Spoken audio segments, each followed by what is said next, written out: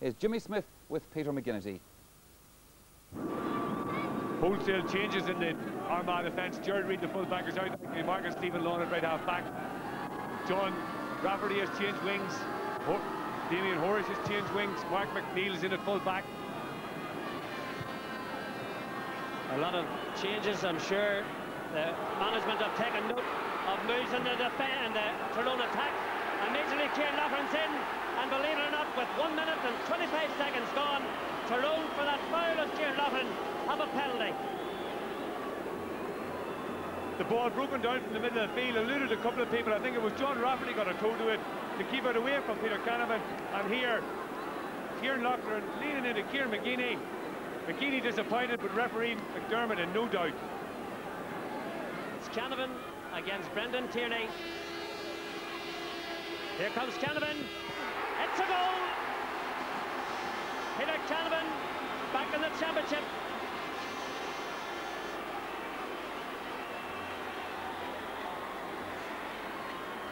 People wanted him to make an impact in the championship, and what better start than this? 2 minutes on the clock, a goal in the net. And here comes Peter Canavan. Beautiful skills by Canavan, a delightful ball carrier. Still Canavan. A shot, a magnificent point by Peter Canavan. Omagh comes alive, and why not after a score like that? Brilliant point. The experienced players in the Armagh team, Jim McCurry and John Morrison, will be looking to try and get their side back into this game. That's a good ball from Marsden. Now smacking. Marsden's there. Cal O'Rourke couldn't get it, however. And there's the difference between the sides. Tyrone can pick their men out, Armagh can't. And because of that, it's Tyrone on the attack again. Kieran Loughran shrugs off John Rafferty. He's being pursued by McGinney. The transfer to Donaghy. The kick by the man from the Moy.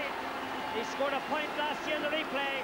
Today, he's opened his account after 11 minutes. Now it's Paul McGrane. This is where the problems start for Armagh. They're getting plenty of possession, but it's trying to find a man. There's a better attempt. This time it's the shot. And after 14 minutes, Diarmaid Marsden opens the Armagh account. Neil Smith only broke it down as far as Kilpatrick. Kilpatrick's going through, pursued, still held on to it, delivered it beautifully.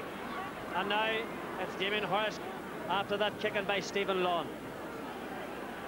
John Rafferty running across this area, running into trouble. Kilpatrick, Lawn. Oh, what a goal! What a magnificent strike by Stephen Lawn.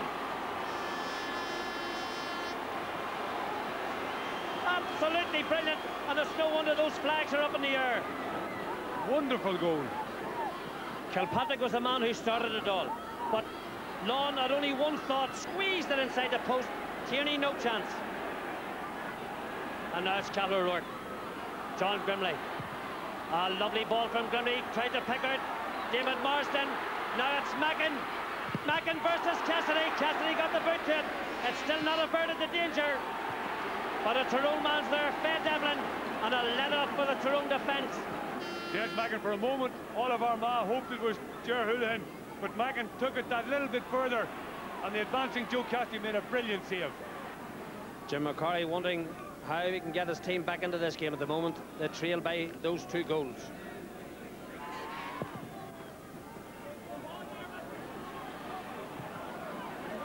Mark McNeil collects it.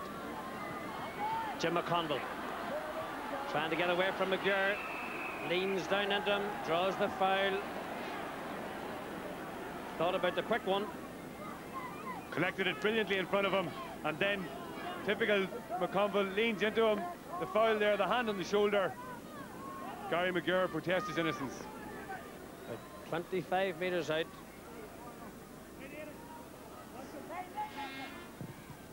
Oh, beautiful strike. Mackin's fourth, Marsden's fourth, and Armagh's fourth. Poor ball again.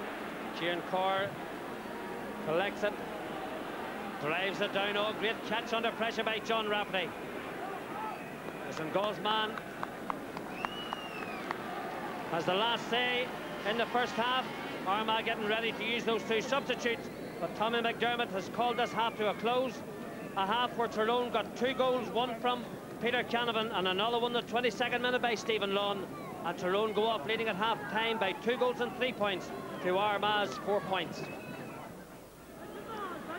The sun has come partially out as Armagh's recently introduced substitute Martin McQuillan raises the crowd and tries to bring Armagh back to life. John Grimley fires that ball over the bar. It goes. A brilliant strike by the big man from Armagh Harps. A great point from Grimley. Armagh will be hoping that the introduction of Martin McQuillan will make some inroads into this Tyrone defence, and it certainly his first touch set up John Grimley for this mighty point. Will it be enough to lift Armagh at the start of this second half? Sideline ball, the Levy man. He took the kick, he gave it to Marsden. Marsden put it over the bar.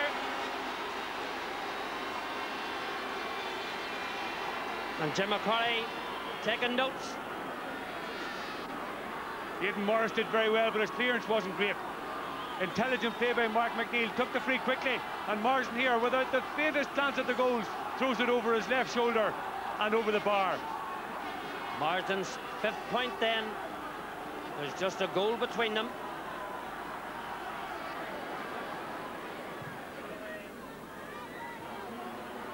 The quality of ball into the Tyrone forwards has not as good as it was early on, and it just makes a big difference to players like Peter Canavan. Well, that Baltimore O'Rourke picked out Jared Houlihan. Houlihan decides to get in the scoring act, and he certainly did. A brilliant score by Houlihan. Long range points raining over the bar at Omagh, and they're all coming from the boots of Armagh forwards. The difference between good ball to your forwards and bad ball. A bad ball into the Tyrone forwards, didn't get it. A great ball into Hooley. Narrows his angle, moves in, and gets it. Oh, great score. 3 in a row for Armagh. Martin McQuillan, it's all Armagh. McGrane comes in. He's got a man outside him. Neil Smith, the right-footed kick. Up it goes. Over the bar it goes. Another magnificent score for Armagh. This time the man from Mullabone, Neil Smith, the scorer. And there's just a point between them. Donnelly to McGurr, and Tyrone attempt to build from the back. Peter Canavan out inside his own half forwards in here. Picked out Brian Gormley well. The left-footed ball by Gormley. Plunkett Donaghy moved in to be the target man and proved to be so effective. Turned round, screwed it off the right foot and kicked it over the bar. A point in each half for Plunkett Donaghy.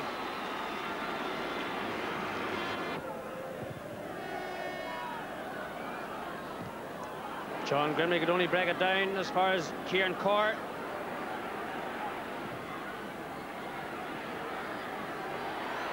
Brian Gormley has it. Still Gormley. Very elusive. A beautiful score by Brian Gormley, the Carrickmore man. A brilliant point.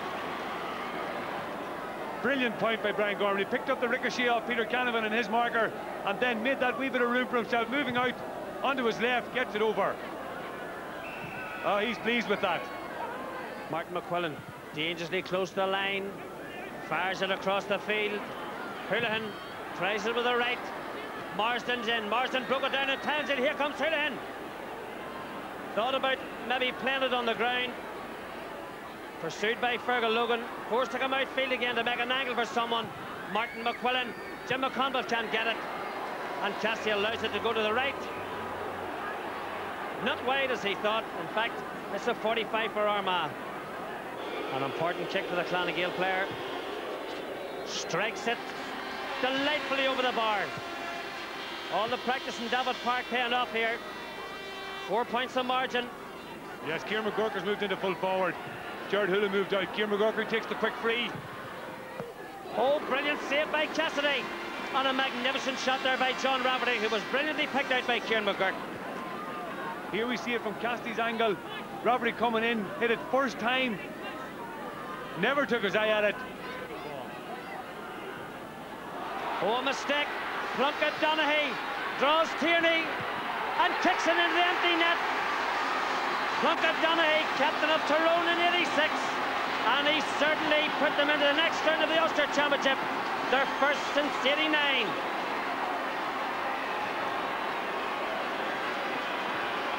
A tragic mistake here by Kieran McGeeney. Has played well throughout, went to take the bouncing ball. It eluded him on as it came off the ground. Donaghy here perhaps ran too far, but referee Tom McDermott gave him the benefit of the doubt. The happiest man in Omagh. Meanwhile, we have an injury to Adrian Kilpatrick, I think it is. Well, he's reached for the book. And the man he's going to speak to is John Grimley. The horseman shakes his head, and John Grimley has been sent off. Kieran McGurk, longest serving member in the Armagh team. David Marsden, the man who's got most of their scores today. A goal by Marsden. In the dying seconds, it must be said. It hardly raised an Armagh flag, but it's given Armagh another goal on the scoreboard. Well, David Marsden has been proved over the years that he's the master of goal chances, and that's another one to his collection. Houlihan, right-footed ball. Marsden catches it. And Plunkett Donaghy congratulates Kieran McGeeney. Delighted Tyrone. They're into another Ulster semi-final. It's their first since 1989. So delirious scenes at Omagh, especially from the Tyrone supporters. The final score then, Tyrone 3 goals and 10 points. Armagh 1 goal and 10. So a game fairly well laced with incident there. Now time to get some views from our people here in New York. Fergie here is from County Down. What do you make of it? I thought it was a very determined performance by Tyrone. You know, maybe it's time that they're starting to realise all the potential of the teams they've had in the past. I think there'll certainly be a force in Ulster football this year. I feel sorry for Armagh after losing the National League, and now the All-Ireland champions, the National League finalists are gone in Ulster. John, that penalty that Tyrone got early on certainly settled them down, didn't it? It did. It was just unfortunate for Armagh it happened so early in the game, but it seemed to settle Tyrone down and they went on to score more. But any foul inside the box, I guess he has to give a penalty. But as a down man now, I'm a bit concerned. Tyrone are in the semi-final, so there's a bit of a jinx in the down fellas. So I hope Donegal look after them in the semis. Yes, well, I suppose that would have to go down as another one of the summer's shocks in the championship. But in truth, Tyrone was always in command in that game, and there was certainly nothing fortuitous in their victory today. A victory which secures them, as you heard there, a meeting with Donegal in a fortnight's time. All right, Paddy Cullen, what did you think of that one? I suppose we wondered about Armagh's pedigree in the championship this year. Well, now we know. Yeah, it's, you know, I can feel sad for Armagh because, you know, they came up with high hopes of winning the league and that fell through, and now they're out of the championship. However, we must look to Tyrone and say fair dues to them, and they're in there now. It was really all Tyrone, but then Armagh came in for maybe first 10 or 15 minutes of the second half, shot some great scores, but Tyrone just took over. Once Plunkett Donaghy moved in full forward, it was all over then. Who would you fancy, Tyrone and Donegal in that semi-final? Well, Tyrone are promising to come for years and years, so I'd go for Tyrone this time. All right, that's what Paddy Cullen says about this one. Incidentally, some of the phone calls on that match are quite interesting. From Derry supporters, in fact, Damien McLaughlin rang to say that Armagh supporters did not take their defeat very well today. He said a few sections of the crowd were actually fighting, and he thought that they should have taken their beating better than that. While Brenda Donaghy from Derry rang to say that some of the Armagh supporters were very unsporting at today's match. She was jeered by them where she sat at the match. So that's the opinion of one or two of our phone callers tonight. Time for us then to take another commercial break here on the programme. Coming up next,